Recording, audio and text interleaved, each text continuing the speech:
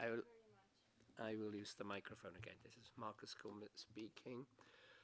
The idea was we look a little bit back, what worked well with the session, what maybe could or should we have done differently, but we also want to look forward, and we started this discussion yesterday. But before we go into that, I know that David, you wanted to, and we cut you off yesterday, you want to make an intervention, so let's start with you, and be fair to you. Thank you, Marcus.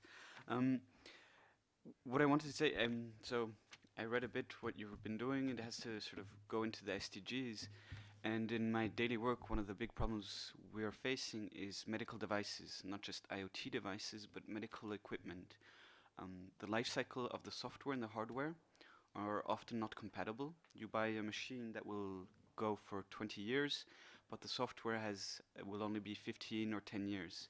Then we also have the problem of updating these machines, the software controlling them. So you might have a radio, an X-ray machine with a controller which is on Windows, and this whole system is certified. So not just the machine, but also the controller. So it's both of them. And I've had one hospital sending me an email, and it's not the only one, but about 2 months ago, and still saying, well, they wanted to buy a new X-ray machine, and the manufacturer was saying, we will only sell it to you with XP on it. So 2017 X-ray machine controlling with XP. So I was wondering to which degree that could also be something, because we have the manufacturers that we have to get in. There's maybe also sector-specific regulators, depending on the countries, how this is functioning. We have the hospitals, the whole management team, and then also just cybersecurity in general in hospitals. So that was maybe a question how you would see that. Thank you. And David, could you also introduce yourself? We don't have transcription, but we do have, in theory, people may be online. So, yeah. And that goes well the others. When you speak, please introduce yourself by name. So David Rufnath from Melanie. We're the Critical Infrastructure Protection Agency in Switzerland.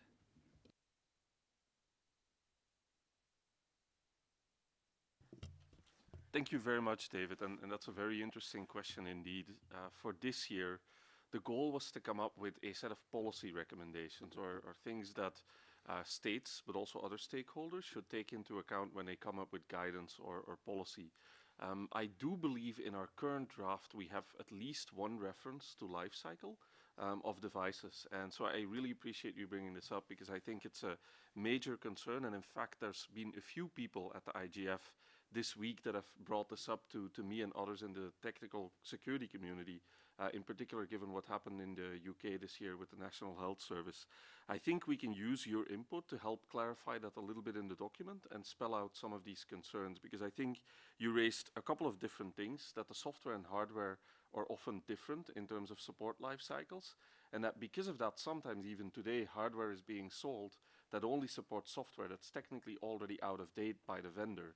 And so it becomes a very difficult question if that machine is compromised using a vulnerability in the software. Is that actually the fault of the software vendor who is actually no longer selling the product, or of the hardware vendor that's including a product that actually technically should no longer be sold?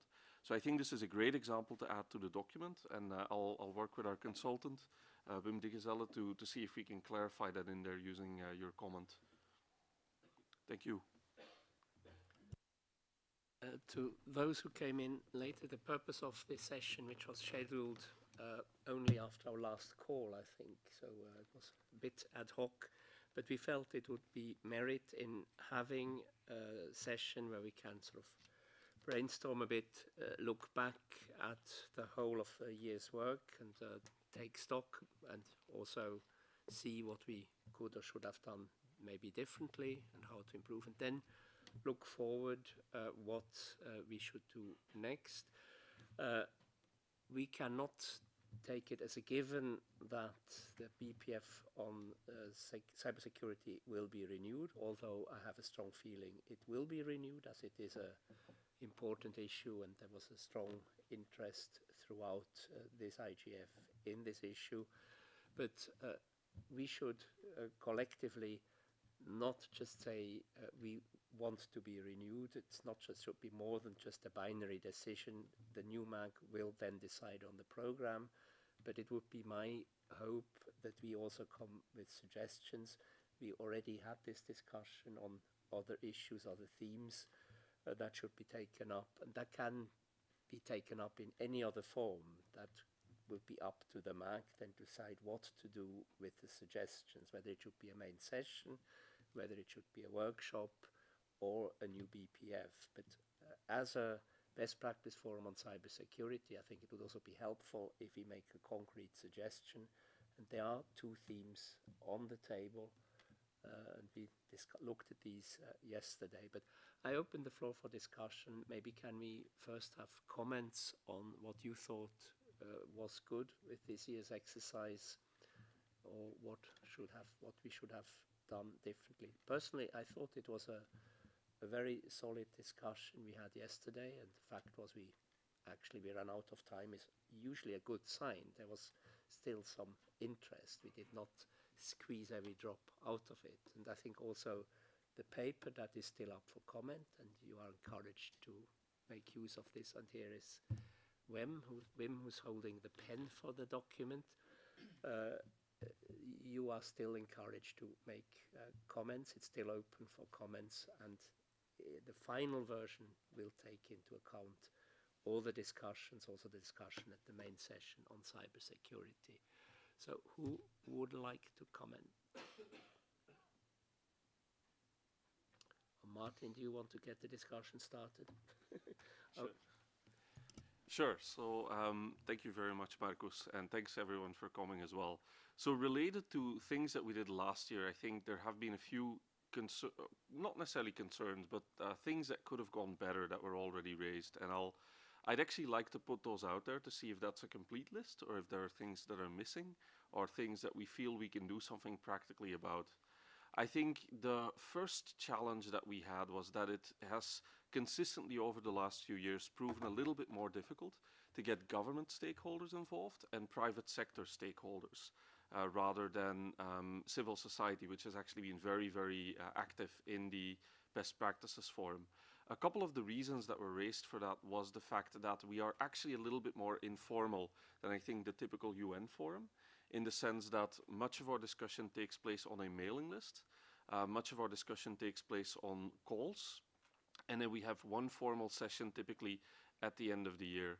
And so I reached out to some private sector participants halfway through the year, and some other BPF participants reached out to governments. And one thing we learned was that the mailing list as a tool is often a little bit less accessible because it's conversation and it's not necessarily purely submitting a contribution. As another example to that, contributions are typically sent to the mailing list. And in the case of these other stakeholders, there were some requests to send them in some cases directly rather than to the mailing list, perhaps for technical issues, or perhaps because they did not necessarily want to join the discussion on the list immediately. So that's, I think, one challenge that we had this year. The other challenge that was raised was that we got started in about April, I think, this year, after the MAG renewal. And there have been some suggestions that if we have a more year-round trajectory, in some way, we could potentially start making progress earlier in the year. Those are the two main ones I've heard. Well, we did actually have calls well before we got officially renewed. For the proposal. Yes.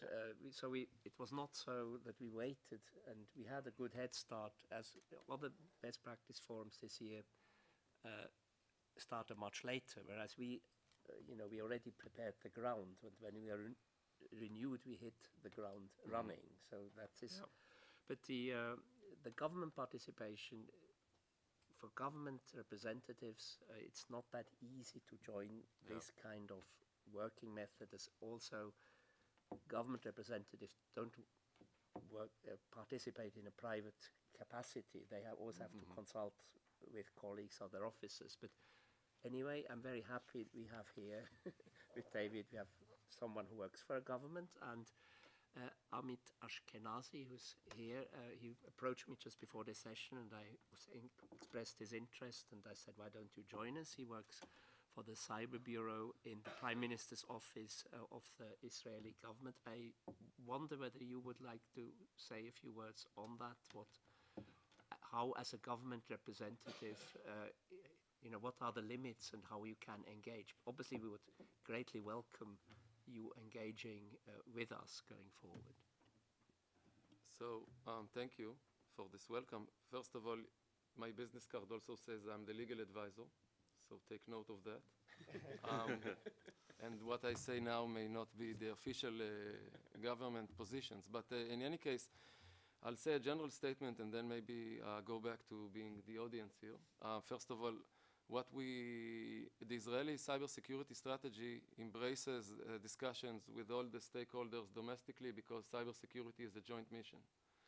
And this was a very crucial element in our cybersecurity strategy from the beginning because we understood that this is different than the way governments do security and safety in other areas, because without cooperation you won't succeed. And as a result of that, there are many relationships, I would say interface is the word I like to use, in which government works with or sometimes regulates or sometimes cooperates or sometimes finances different stakeholders in order to promote the cybersecurity mission. So this is a very broad statement.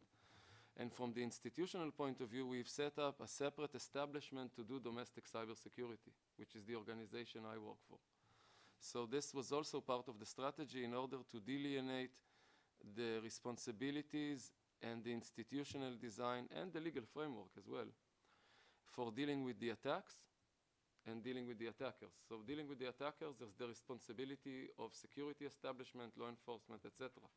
But what we've seen and learned over the years is that you need to mitigate the attack before you engage with the attackers, maybe, because maybe you don't know who the attacker is. But there are serious risks to important interests even before you can engage with the attacker. So we need government involvement in attacks. And this is what we do through our national CERT, through our information sharing networks, and through our information sharing sectoral centers. And in the context of the IGF and this discussion, what we understand is that as countries move forward, we want to share this experience. We want to share this way of thought. And maybe it can be useful in order for countries moving forward to understand or to promote better understanding for themselves of their role with regard to cybersecurity. Because there are a lot, it's a big word, a lot of people understand it differently, and that's why we had a discussion yesterday about cybersecurity and the multi-stakeholder model. And in this context, I would say, sorry for the American legal term, the jury is still out on where we can utilize this platform for these types of discussions, because we want to promote global interoperability in this area. And maybe again using a legal theorist called Lawrence Lessig, he wrote about 20 years ago about the interface with law, society, technology. And sometimes his thoughts are missing from the discussion. The lawyers need to understand the role of the law. Technologists need to acknowledge the role of technology. Policymakers need to acknowledge them both. And sometimes they are talking past each other. So we need to create these types of interfaces in the community. And again, we're looking for where to take this discussion globally so we can create agreement around things which are simple and I think agreed by a lot of the players, which means that we need a secure and safe cyber environment in order to do whatever we may do. And there maybe we have disagreements between countries about the way values are structured. But we're not in disagreement about the need for the below the top, I would say, system to function. And so this is basically why I'm here in the room and listening to this conversation, because obviously you've had made important progress in this area.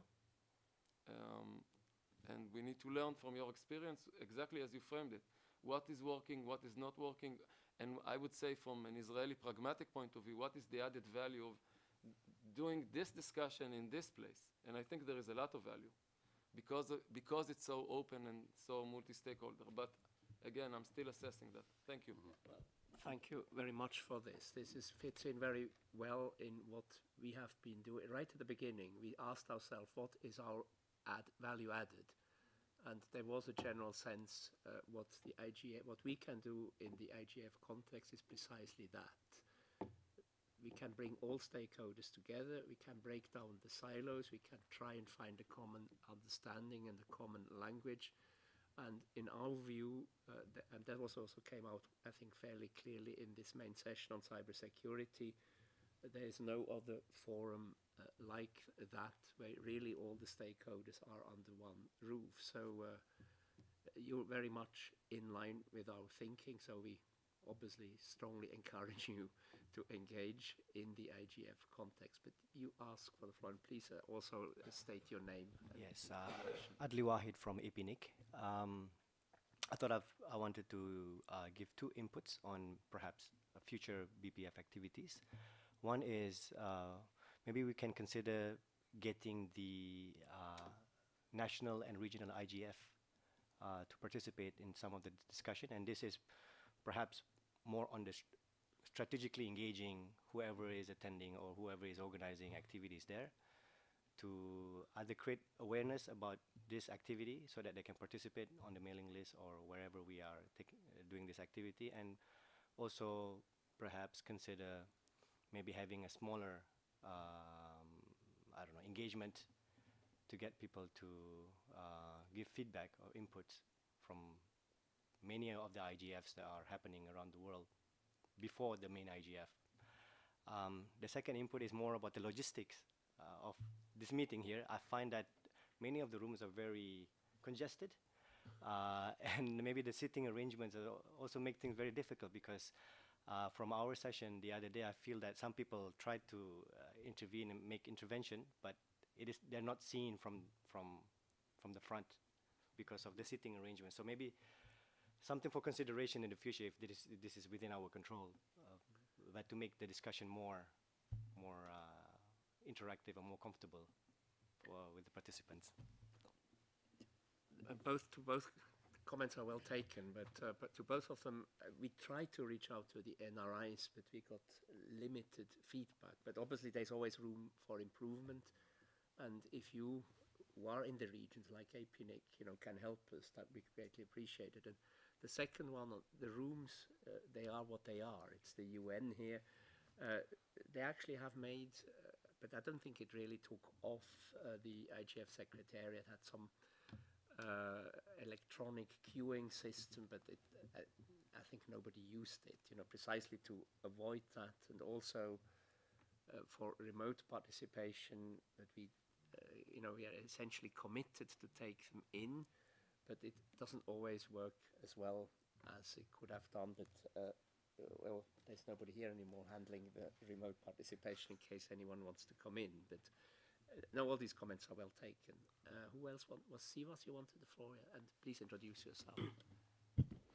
What is positive about the BP on cybersecurity this year is that the recognition that multi-stakeholder process could do some good to cybersecurity, and the increasing discussions on the multi-stakeholder model and security.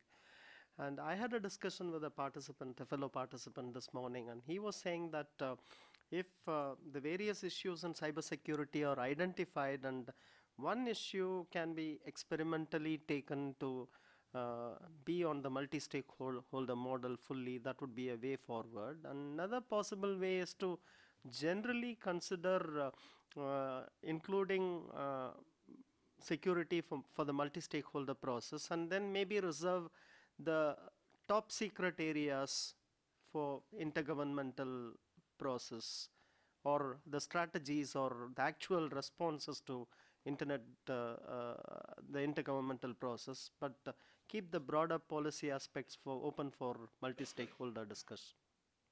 Thank you. Paul? No, please, Paul. Please. Thanks. I'm Paul Wilson. I'm the head of APNIC. We've supported the BPF to the extent of Adley's participation, but I'm afraid I haven't been able to do so much, and I haven't also been able to follow this event. But a few comments. From our point of view as a regional internet registry serving thousands of operators in the region and interacting a lot outside of that community, I mean, security is just skyrocketing as a concern.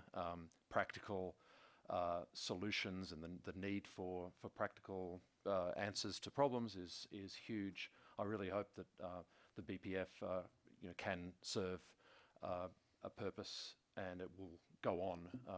In fact, I think when I look at when I think about the opening of this IGF compared with early IGFs, I'm a bit alarmed actually at the change of tone from something that used to be very expansive and developmental to something that was frankly full of fear and loathing about security and threats on the internet. I mean, that's a very fundamental, very deep change, I think, over 10 years, and I really would like to see security put in its place as a very important internet issue without it dominating the event as kind of the first thing that people think about when they think of internet governance. So I think it would be really important to have more dedicated space for security discussions in the IGF. And this might be out of the scope of a discussion about this BPF. I concede that, but I do think the BPF has got an important place for those reasons, and I really hope it would go on. I've got another related comment, which is that security is on everyone's minds at the moment, and there are a lot of security events that happen, and a lot of potential for duplication and confusion. And I really think, I would hope that again, it might not be a BPF thing. A priority in itself, but I think really sort of trying to resolve the duplications by creating more interconnections is pretty important as well. So, for instance, the GFCE, the Global Forum on Cyber Expertise, is something that's very oriented towards capacity building and case studies and best or good common practices. And there is some duplication, and it would be. Duplication isn't necessarily a bad thing.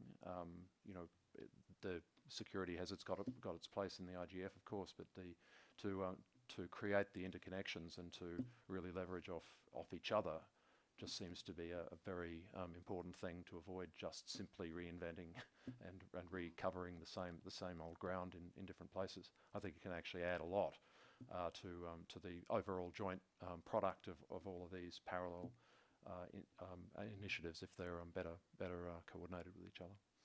Thanks. Thank you for that. And is it on?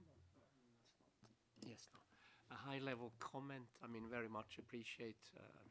We have been going at the IGF since the beginning, and also noticed that. And security has always been with the IGF as an issue, but also early on, we realized it should not be a trade-off, security versus openness, but that they should be mutually reinforcing. And this notion, I heard that also clearly in this year's IGF. I mean, we have obviously a strong civil society participation, and they always make the point that it should not be at the cost of human rights. And there again, this is also, I think, value added the IGF can bring to the discussion, that it should not. Some governments then see security first and forget about the rest. So that is something which is very much in the DNA of the IGF. Martin, would you like to any comment so far? Well, a couple of little ones perhaps. I think the first thing I'd like to touch on is the NRI engagement, because I think this is really critical for us as a forum to get this right. And so this year, for the first time really, we engaged specifically with the NRI focal point to figure out what the best way would be to engage with them. And the result of that was that we changed the phrasing of our questions to really fit in with the NRI program. Because there are some things that are unique about the NRIs, and I'm probably the least qualified to speak about them, but one of the things that comes up is, for instance, that within some NRIs, consultation is required when a question is asked of them. And that's a fairly lengthy process. So as a result, what we ended up doing was we rephrased our questions to fit into work that the NRIs had already done, and so they had an easier time contributing to us. And we did get some feedback from the NRIs, and we did get some more input than last year. So I think a first step was made. I do not think that was enough. I think there is a lot more our group can do. And one of the things that we should consider is leveraging some of the people that are within the individual NRIs that participate within the group to be sort of that point of contact and point of enablement. So if you look at the document that we're producing this year, it has a very succinct set of policy ideas, policy suggestions. Those policy suggestions come from individual contributors, are then assessed by the wider group and merged. I think one of the benefits of the session yesterday that we had was that we had experts comment on some of those ideas and provide additional deepening of them, deepening that can now make it into the document. And actually, for example, the contribution earlier about medical devices is a really good example of something that strengthens what we're describing to be an issue. And one thing that I think we could focus on more in a future iteration is to work more closely with the NRIs around getting them, specifically have them identify some experts within their region that can comment on these outcomes and then help make the final document better. So it's just one suggestion of many possibilities, but I completely agree with you, Adli, that that's something that we really need to spend time doing and find better ways of engaging. And perhaps that's a great question also to ask on the mailing list to see if people from the NRIs themselves can provide input. Then second, related to the duplication, I completely agree, and this has been a concern of us this year as well, in the sense that we asked participants to provide what they consider to be the greatest security issue that can be addressed through a multi-stakeholder dialogue or multi-stakeholder approach. And we got a list of 18 specific ones, and in addition to just having that list, we started compiling a list of other forums where work on these is happening, and hopefully that will help make it a little bit easier to engage with some of these forums. Because I agree, there are overlaps with, for instance, the GFCE. We did some work this year making the GFCE aware of the work that was happening here, and they even went as far as sending an invitation to some of their members asking to contribute to the work we were doing. So completely agree, and this is something that I think we need to carry very much forward and really consider what is it that we are doing and what are other forums where that work may already be taking place, and how can we reinforce each other. So I really like that point, and I appreciate you raising it. Just one follow-up question on the BPFs. This is out of my my own ignorance, but are there NRIs with a cybersecurity BPF at all? Do any of the NRIs have an equivalent that that can sort of lock in with the global one? I'm not aware of it. Thank you. I don't think so. And the BPFs are really just at the global level so far. But again, to build on what Martin said, I think a very simple way would be maybe to ask to have a dedicated call with the NRIs just to explain what we are doing and how we can cooperate. This should be the easiest, as we're all under the same roof, and the calls are supported by the IGF Secretariat. Other comments, suggestions? Yes, please. And can you please introduce yourself? Thank you, Marcus. Winston Roberts. I'm here wearing an NGO hat, actually, one of them. But I am actually a government servant in New Zealand, but I'm not speaking here as a government servant. But if I was, then I would say that I would be a bit nervous about coming along to such a forum and talking about cybersecurity. I won't say any more than that, because who knows who may be listening. You know, the remote listeners. However, I would like to make a point, and that wasn't intended to be a facetious comment, it's perfectly serious, but another comment is that there was at least one diplomat that I identified here at this meeting who came specifically to hear what might have been said or what might be proposed seriously or wildly in a session that was to discuss Microsoft's suggestion of a Geneva Convention on a digital convention on protection of cyberspace. I forget the exact title of the proposal. And the reason for that diplomat's attendance here was to see what was triggered, I suppose, by the magic words Geneva Convention. I mean, that seemed, I suppose, the psychology of that approach was that it seemed to elevate the debate away above the level of a multi-stakeholder discussion and made it immediately political. So perhaps that was Microsoft's intention. But there are ways of involving, thinking of your comment originally that it's a shame that there are not more government sector people here to add some gravitas to the discussion, shall we say. That's one way of doing it, is by pitching the debate at the level where the stakes are clear in the titling of the session. Thank you for that. No, I mean, we are aware, obviously, of the sensitivity, but that's why I'm particularly pleased that, well, we have now 3 government representatives in the room to have this discussion. And the way Amit framed it, the discussion, I think you would not plan to give away any state secrets, but rather to move to a high level of principles.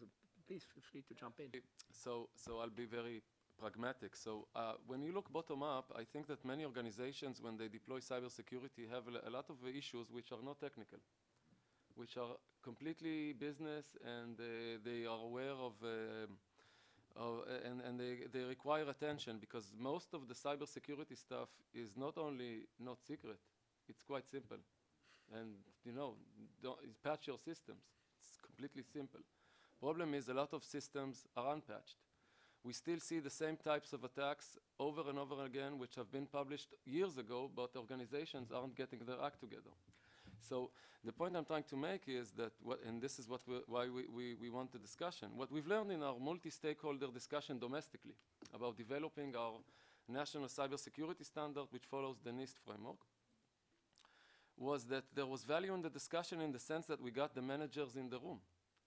Notwithstanding what we got out of the discussion from the technical side of the room, right? Now they are aware that this is something which is no longer an issue of the CIO or the technical people or some technical mumbo jumbo, because we hire managers in order that they make money for the company, not for security. But if managers don't get serious about cybersecurity, then we don't get the job done. They have bad patching, and then they infect all the other organizations in the system, like we saw in the WannaCry event in other countries, not in Israel. Any case, the point because we patch. The point I'm making anyhow is that I would think maybe you should try to take the discussion also for practical advice, which is non-technical, but my area is legal. For instance, the question of does implementing cybersecurity in an organization affect privacy? So it's like the elephant in the room, but when you do the deconstruction, you see that even under the EU GDPR, which is the gold standard now in privacy, there are quite simple solutions within there for some areas. And giving clarity on these types of issues can help organizations utilize cybersecurity on the ground. More so, as cybersecurity professionals, in this leadership, you can maybe even offer organizations ways of doing cybersecurity and privacy together, because they do not conflict so much as one may say when he goes to the big words just mentioned when other people talk about. But simple people working on the ground like myself, not aiming for big diplomatic things, but how we can improve things, but for the government, and it's important, then we can see a value there in promoting this type of conversation. So this is my reaction to the role of government in this discussion. Thank you very much for this contribution. I see David puts his hand up from the Swiss side. Yeah, I would like to follow up on that. I think it's security on the internet is shared security. We need security at all levels, be it from the simple user to a small and medium enterprise, to multinationals, to everybody, actually, even governments. So we have all these different. A government can't, as to quote Marina from the Global Forum for Cyberstability. Is that correct? She was also saying the government cannot supply security for everybody in the cybersecurity domain. We need all to participate, and I think this is a great place to discuss and openly what are the processes, what are the capacities, what are the issues that are coming up, and we're right now standing before the next tide. The whole IoTs in the next 5 years is going in very different sectors. We have traffic, we have medical devices, many things that are offer great possibilities for the future, but that will be so dispersed across society. So we need all the actors to come together and discuss this. So I can only follow up that we need, from a government side, also a multi-stakeholder approach to that. Thank you. Well, it has always been the mantra of the IGF that no stakeholder group can do it alone. They all have to work together. But what do you want? Sorry? There is a request from remote. Okay. Well, let's go give the remote. It's Mike Nelson from Cloudflare. We know him well. Hello, Mike. Let me just. Mike, go ahead. You can hear him on the new speakers, of course. Mike.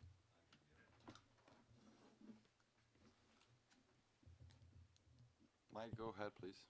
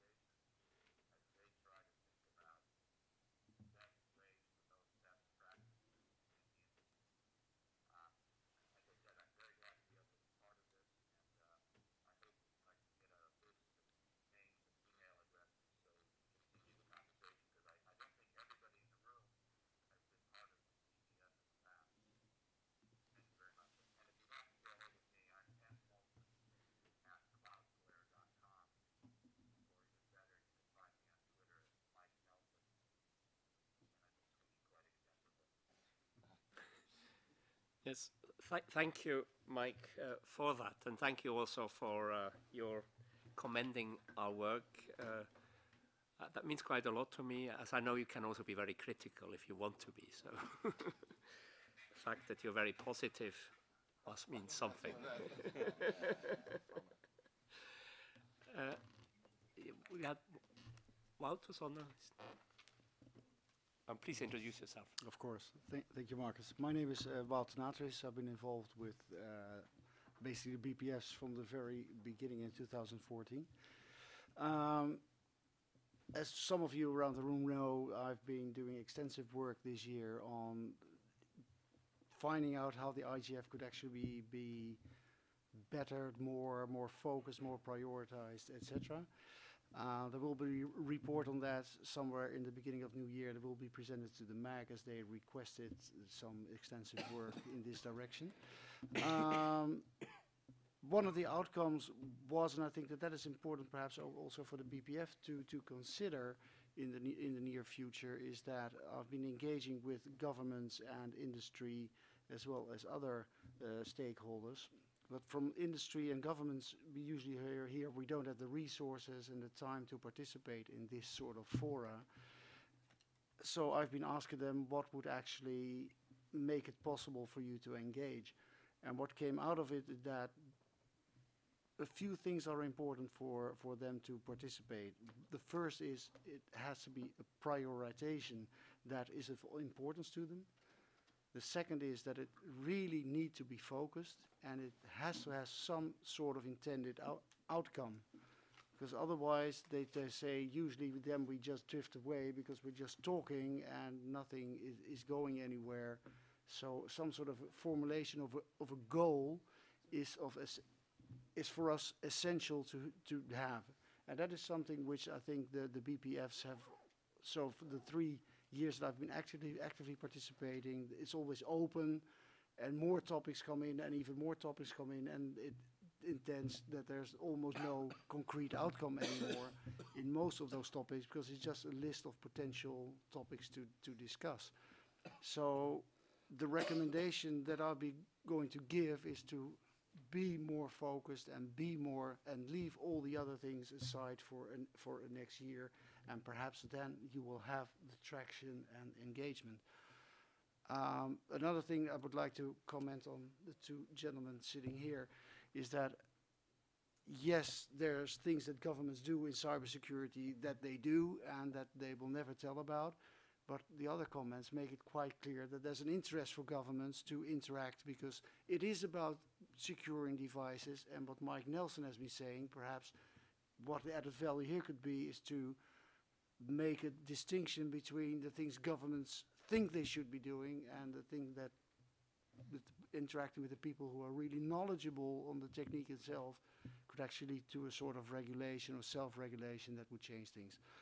Then, as a last thing, and I've been saying this for the past 5 years, 5 days here at the IGF, and we'll do so again in the plenary in a few moments at the stock-taking session. But if we were to take one topic as a pilot in 2018, and I use as an example IoT, and it could be anything with IoT, and we say to each other, 2 years from now, there will be no devices being sold on the market that don't have a unique identifying password. You could do a million things on these IoT devices, but then they come on the market and they're probably not as easily hackable. People like end users will be protected, but also governments, institutions will be protected. So it's a non-discriminatory topic. Everybody, wherever in the world, profits in exactly the same way. So that may lead to not as much resistance as we say we're going to take care of duties to care in ICT. That's the top of the mountain. The other one is one topic. If that would work, we prove to the world that the IGF could actually take on a topic like that, bring in the necessary stakeholders, and if that is a success, then we will have other topics which may be much more complex, bring it into the IGF, and then taken out to say regulatory officers have to do this, industry has to take care of that, governments need to start an awareness program, and they have them in their countries, so use the channels that already exist. etc., etc. And that may actually be a great way forward, and that is one of the recommendations that were made in the session on Sunday. So that, with that, thank you for the 5 minutes again, but you know my hobby horse, but I think there is a lot of positive thoughts around it. So let's see if we can actually make it happen in 2018. Thank you, and actually I'm very glad we're having this session, which was not been originally planned. I think it proves a very good discussion, and I think it will also enrich the final report. Yes, please. I would just one comment on the one issue. We had a similar discussion with the dynamic coalitions this morning, and it appeared when we had the main session yesterday, they began to sort of look at various issues from different perspectives, because IoT is one of these examples which affects sort of virtually everybody. And there was, I think, on the one hand, the strong feeling it would be useful for the dynamic coalitions to coalesce one issue, but then on the other hand, the difficulty of choosing the issue. The high-level agreement to have one issue is one thing, but then going into the nitty-gritty of agreeing on one issue is yet another thing. But that's just a side remark. But yes, please, and also introduce yourself. I'll let him go first because he's leaving. I need to leave, but I know that when governments leave the room, sometimes it has the different connotations. I have a plane to catch, so I thank you for the wonderful discussion. My words exactly. Sorry. And so we both are leaving because we need to continue the discussions outside now. Just kidding. Anyhow, so thank you for the discussion. I'm looking forward to hearing about your work. Thank you so much. Thank you. And if you don't mind, we add you to the mailing list, yeah? Yeah. I have your email, so we can add you to... I'm not sure I'm the correct technical person to be on the mailing list as the lawyer. I think we have better people there, but... Well, you seem to be very attuned to our discussion at a high political level. It's and I think as you know us now, I think it would be great to have you on the mailing list and then on the next call or so. I may participate in the discussion as well. That would be even greater, yes. Thank you very much. Thank you very much for joining us, and safe travels back. And we obviously understand the people have their own travel schedules. Yeah, Mike would like to intervene again, and he actually asked who's leaving. Okay. So the name, so would you like? Okay. Give a mic? Yes, Mike, please.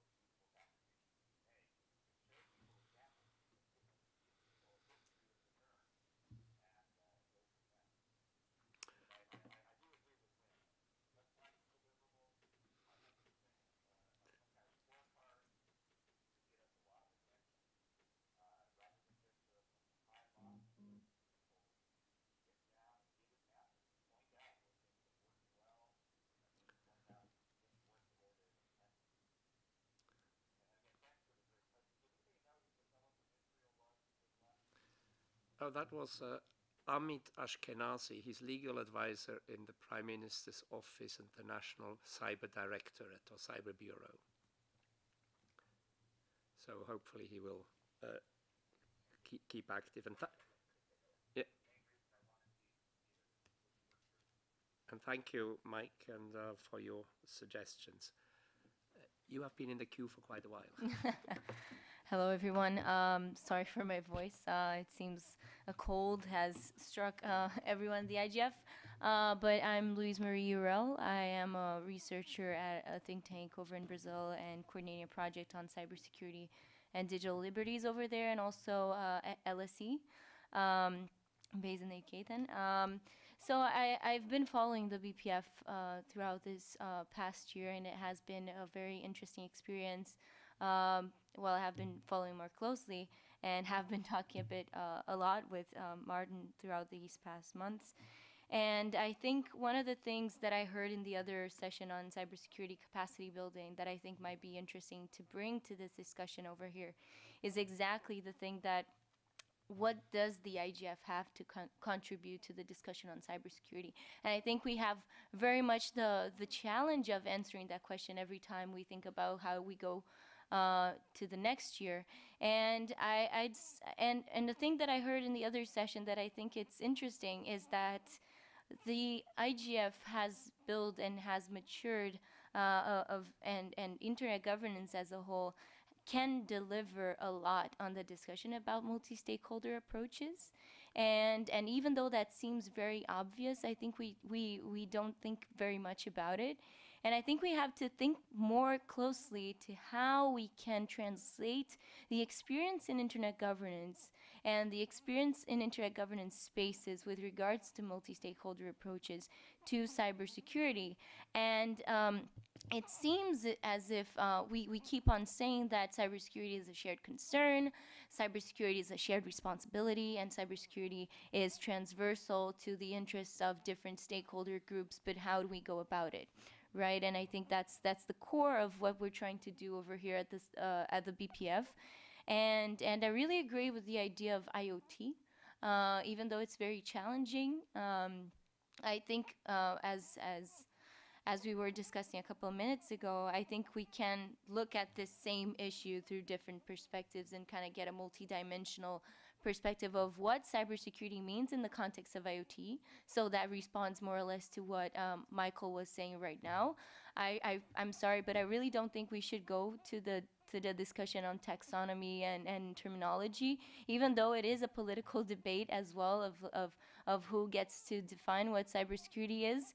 I really don't think we should try to define cybersecurity, otherwise we'll just keep on banging our heads into the same discussion. And I think a way to try to get those answers and define what cybersecurity is in practice is by looking at the practice of it, and by looking, for example, at at IoT and how different actors have been going about what are their perspectives of ensuring security in IoT devices. How does how can I say?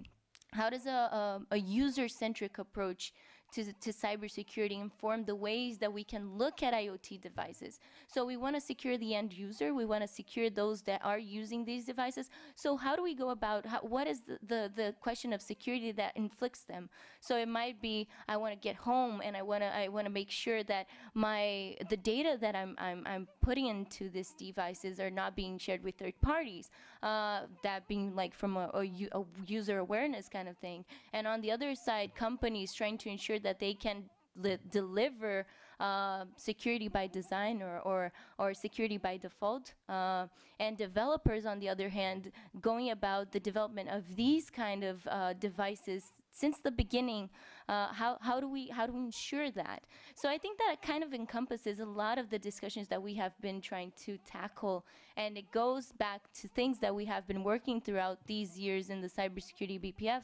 And even though it can be kind of like a Pandora's box by opening like the box of IoT, I think it can deliver a couple of insights. And I think just to close up already, I don't have an answer for that, but I really think we should be very careful in not falling into getting to next year if the BPF is renewed, to get to next year and just have a list of diagnoses, like a list of what are the problems, but actually trying to think about, okay, so this is the way these different actors perceive security in IoT devices, for example, and in the end actually having a best practices, like how are different countries doing that? I know in the case of Brazil, for example, we are establishing an IoT national plan right now. We're having discussions, so this is like a policy side of it. So I think there are a couple of good road ahead if we kind of go this way. Just wanted to, I know it has been a bit long, but just wanted to contribute with that. Thanks. Thank you for that. Other comments? Yes, sir. Please introduce yourself. I actually think taxonomies are useful if you get away from taxonomies kind of enumerating technical issues, but we are utterly lacking our taxonomies of actually the real damages that are done. So to be honest, I don't really care as a business owner or a user if my computer is broken because it was a buffer overflow or a format string vulnerability or whatnot. I just care that it's not available or that my data is gone. So, and I also think that's something that's relevant for businesses or governments because that's the damages. If there's no damages, then probably it's not really a problem. So that's just so much for taxonomy. So I do think they have their value. And the other thing is we always talk about the multi-stakeholder approach, and I quite like that. But what I seem to miss a lot is that we actually define who the stakeholders are and what their responsibilities are. I often, at this meeting, kind of feel we start passing on the hot potatoes like the government should, and then the government say, actually, that's not our job. And the domain industry said, we're not responsible for content, that's someone else. But we kind of never avoid saying, well, it seems that X is responsible to do this, and maybe then investigating if this is truly the case. It doesn't always seem to be the thing we see on first sight is not always what's obvious. But I feel that's an avenue that we really should go in. And then the third thing, which I was also mentioning yesterday, is that we really should look at how different best practices work in different contexts. I think, like we had an interesting discussion this morning about reaching out to Africa. A lot of things that we do here will not work in Africa just because things are different. And maybe we should also have a look at that, because I feel it's very important that all stakeholders are on board, not just the ones we think are stakeholders. Thank you. You forgot to introduce yourself. Okay, my name is Serge Ross. I'm working for a managed security provider in my day job, and my kind of passion really is first, where I'm a member of the board. Thank you.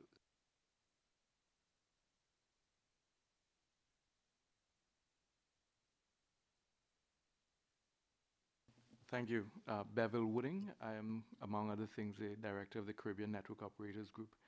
And just to build on the last two comments, we did a very interesting experiment last April in Belize, where I was approached to help them deal with framing the issue of cybersecurity. And we thought it would have been an excellent opportunity to bring multiple stakeholders together to look at what the implications of cybersecurity would be for that country. And in putting together an agenda for what became a one-week symposium, we started off with a full day of what we're calling cyber awareness, where we introduced the terms and dealt with the kinds of acronyms that would normally be familiar to those in the know, but not so much to new groups. And from that day onward, we broke into fora dedicated to the judiciary and law enforcement, to the public sector, to the general public, to the network operators, to the business community, and to the financial services sector. Now, each of these groups looked at and continue to look at cybersecurity from their very different lenses. But in putting it inside of the frame of a national cybersecurity symposium, we got them to look at the same thing at the same time. And the interesting thing about the experiment was that we had the Attorney General, the Chief Justice, the Police Commissioner, the Deputy Prime Minister, the head of the Chamber of Commerce, the head of the Central Bank, all on a panel on that first day, telling the national community that they were going to look at this issue of cybersecurity and its impact on the country together. And this was in the face of existing local conflicts and competition and all the other things that would have prevented these people from talking in the past. At the end of each day and at the end of each forum, we had the stakeholders who had very narrow focal points. We had them define their specific areas, priorities for national cybersecurity. And then on the final day, a task force was set up, a national task force that has been working since April to now to produce a draft national cybersecurity agenda with the full contribution of all of the relevant stakeholders. Now, I felt that this was not something that should remain a Belize discovery. And I think it really represented a wonderful intersection of the multi-stakeholder approach that is so common in internet governance, applying itself to, in a very practical way, to cybersecurity at a national planning level. Thank you for this. Very fast. I think this is the best practice that we could share, can't we? For instance, yes. If you could make sure that we have some input over there, not to us, then it may be something for the report. Yes, Louise. Thank you. Oh, sorry. Okay, me? Okay. Thank you. So I just wanted to input, I'm not saying like no taxonomy. I just think we can go about taxonomy in a different way, and I think it is important, really. And I agree with Michael when he says cyber is everywhere, and it is nowhere at the same time. So yeah, I just want to make that clear. And another thing, I think these kind of stories and these kind of experiences that have been going on at the national and regional level, this is a way that we can explore, and I think that's the value, for example, of reaching out to the NRIs. You know, I think we are going to get very much more of these experiences out there once we get to the NRI. So I think this kind of confluence, kind of like thinking ahead, I think it is crucial for us to have this kind of cross-pollination, and so we can actually get these people that perhaps are at the NRIs and they're working with cybersecurity, and that they can sit on the table and also like share what they have been doing at the national and regional level.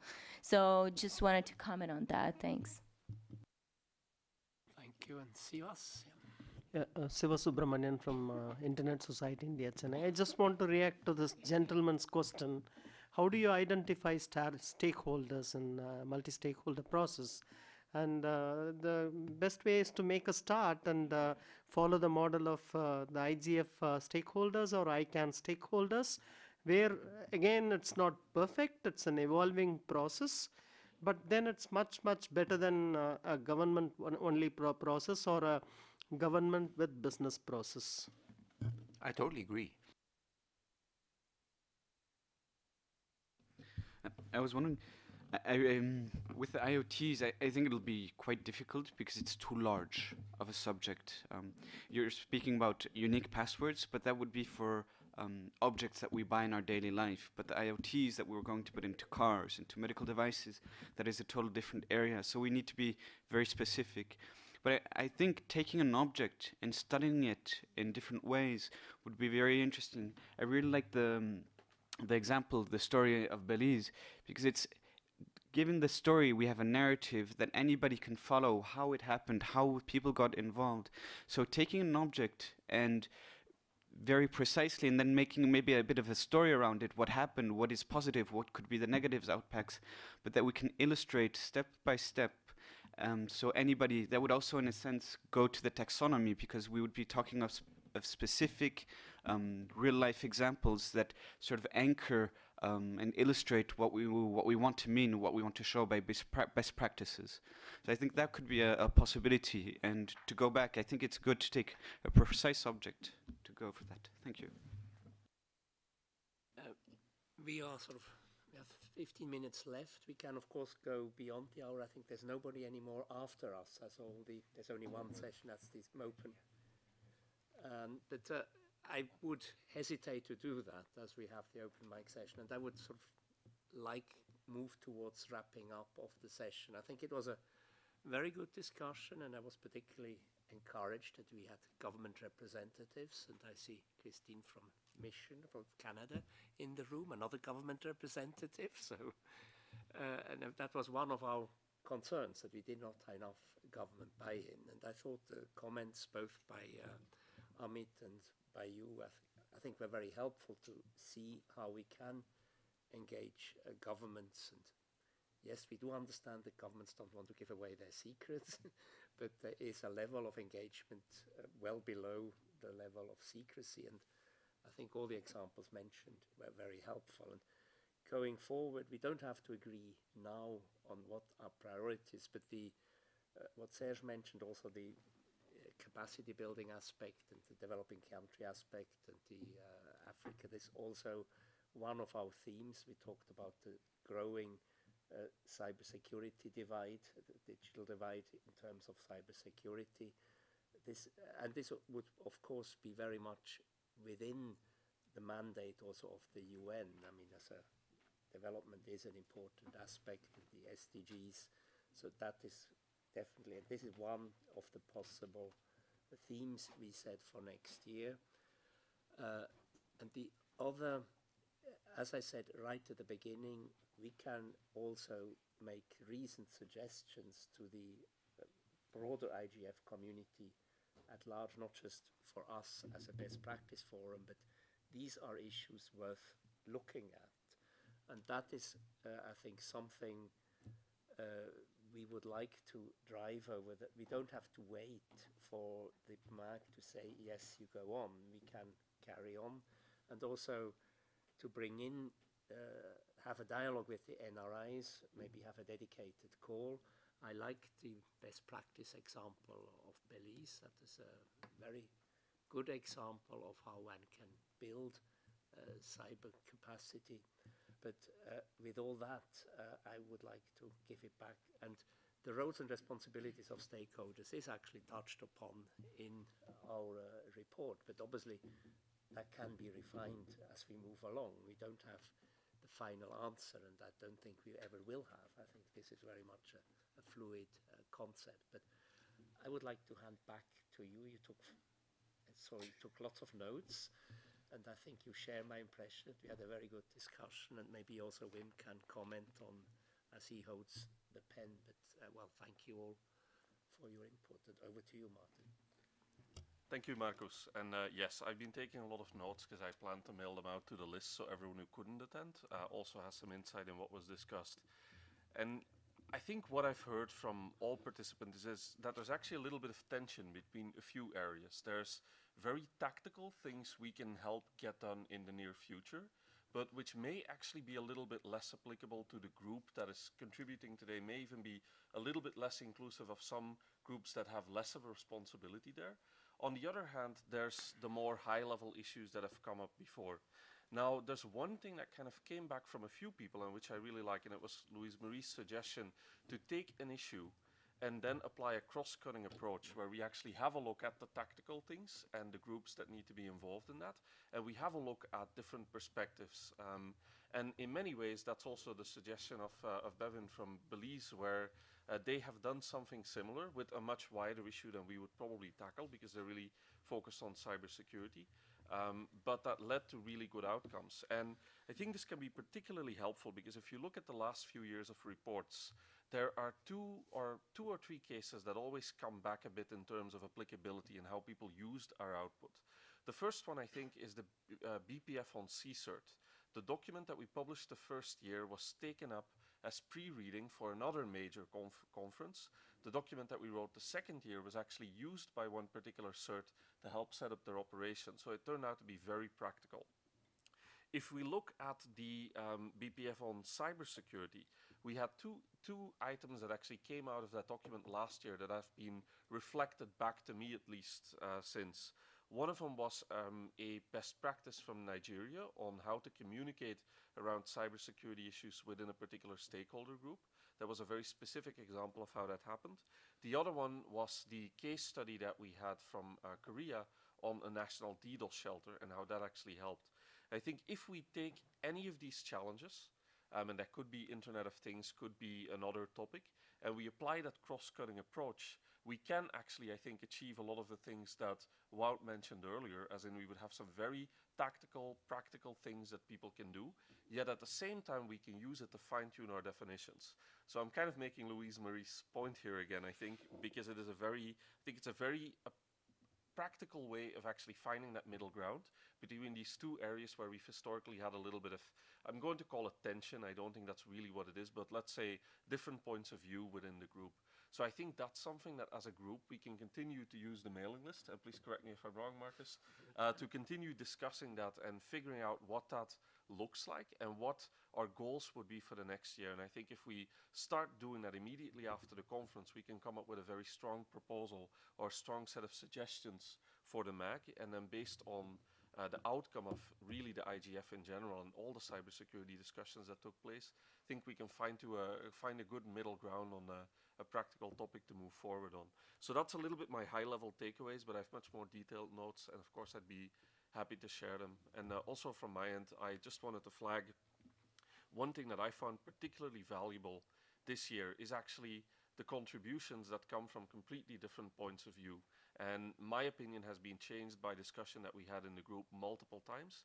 And I kind of hope that was also the case for others who participated and contributed, because I think that shows the value of all coming together in this group and providing input. I think that's it for me, Marcus. Well, thank you very much for that.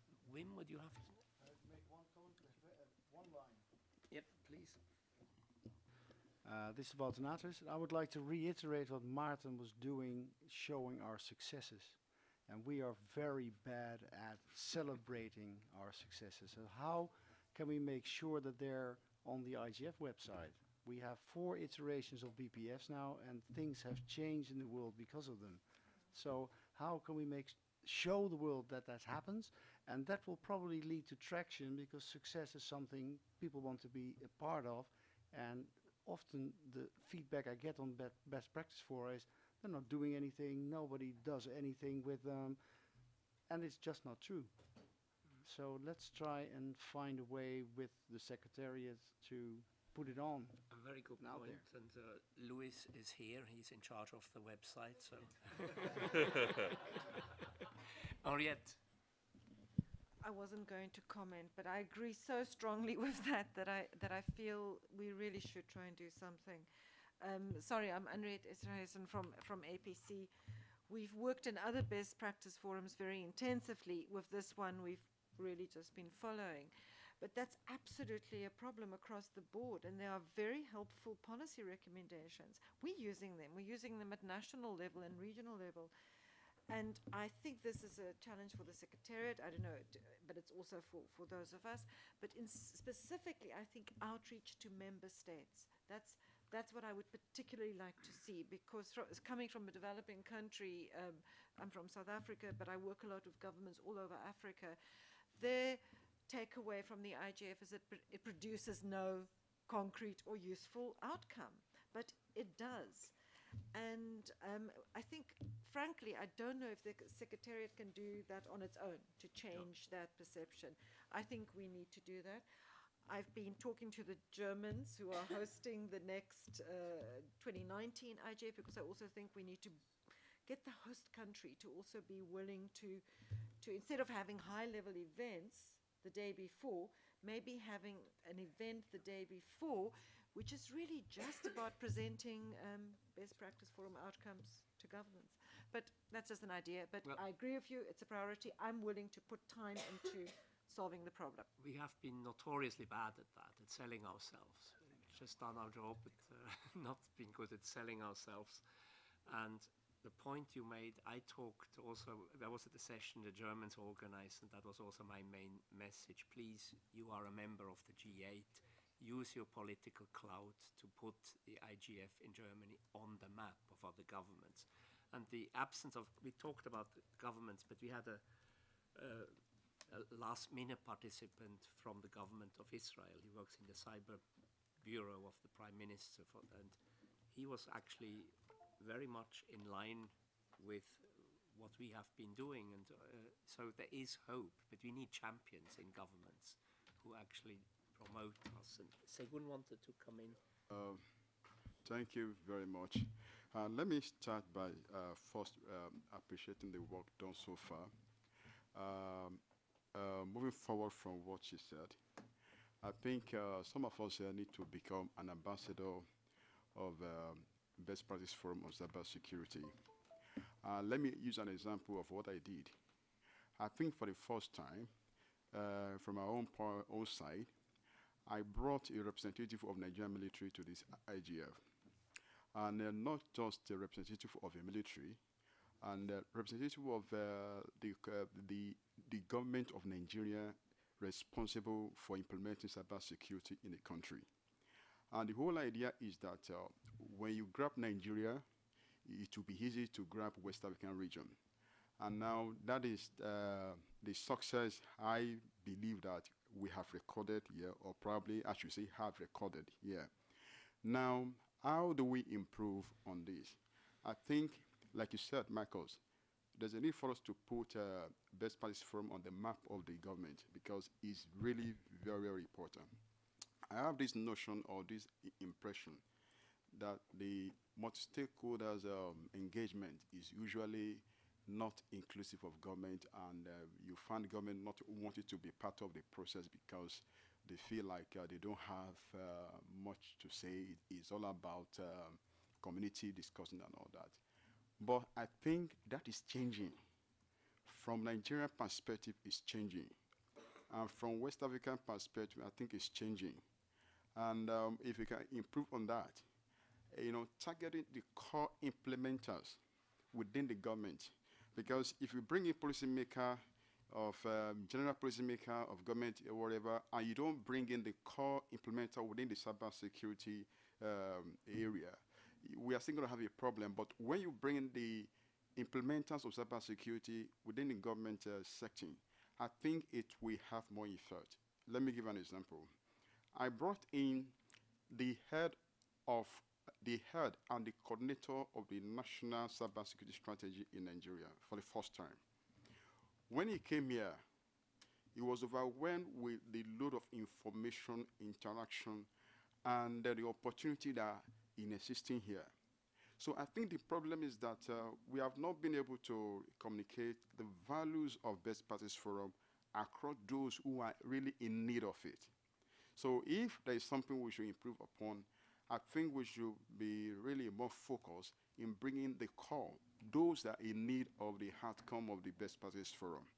So I just want to encourage us, that really, to improve it, should start from us. I like what you did. You brought in, I think, the government of Netherlands, right? They much around because I read a lot about the duty to care. I don't know if they use some of what we are doing here, but really, if we target the real government agencies or the representative of government that are whose responsibility are within the framework of cybersecurity, I think it will be of much value. Thank you. Thank you for all that. To clarify, it was the Dutch Cybersecurity Council, which is an advisory body of the Dutch, and I brought them to the IGF for the first time. Yes. Yeah. We have to wind up, but I just wanted to give Wim the opportunity maybe to comment from his perspective as the pen holder for the report. Okay, very brief. Well, I will make two comments. Well, one, I will say that this BPF, I mean, I will thank the leadership of the BPF, and but I would like to extend the leadership of the BPF to the 5, 6, 7 more people that were involved and really contributed, because that is, from my perspective, that made it really easy to, in a short amount of time, really capture what was going on, step in, and also make it what it is today. And I think it's successful because it was a step further in what was done. So, and that is linked back to really being able to making the bridge between the work that was done last year, continuing, and going on. Not sit and wait till something comes from the IGF, but I think it were the people around this table that, with the help of Maarten and Marcus, made that the BPF set a step further. So I think you also have to look at the BPF from that point. The second remark I wanted to make is about tension. I think Maarten said something more or less similar, because I see there is some tension also, because the BPF you want from the BPF, you want to reach out, you want to be inclusive. On the other side, I hear people saying, okay, but we should dive deeper. We should focus on a couple of topics. And I don't have an opinion on that, but I always see that tension, because the more you invest in being inclusive, bringing more people around, the more you bring also different topics on the table. And that's something, I see it in this BPF, I see it in other BPFs. I put it on the table just to, as a reflection. I have no opinion what's the best, but But thank you all for the work, because I was pleased to work on this, because it was doable to do it in such a short time because of your work. Thank you for your comments, and above all for your work. And what you just said is perfectly normal, that we are people have strong opinions, and it's a natural tension that is bound to happen, that either you go deep in a vertical sense, or you go broad in a horizontal sense, and there is an intersection between the two, and that is this, I would say, tectonic tension. But this is it's nothing bad. I mean, this is normal in a process like this, and I would like to thank you all for your active participation throughout the year. It's really members driven, and above all, I would like to thank Maarten. He was really done the heavy lifting and the work. Thank you, Maarten. And with that, we close our session, and we leave it up to Wim and to Maarten to tie it all together and even improve on the report. And I'm confident it will be excellent. Yeah. And then we will move on, and we have our next call in January before the next MAG meeting. Thank you. Thank you very much, Marcus. That was a very good session. For the amount of people that were here at the beginning, it's Sorry? amazing. Yeah. We had But I mean, some- I really love the Israeli guy. Yeah. He was so spot on. Yeah. And if we can have Israel as an active Yeah. participant. No, no problem. I enjoyed it. Thank you. Thank you. Sorry that I have to be involved in the litigation. No worries. Don't worry about it. Well, you also have the main session. Yeah. Yes, I saw you walking yesterday.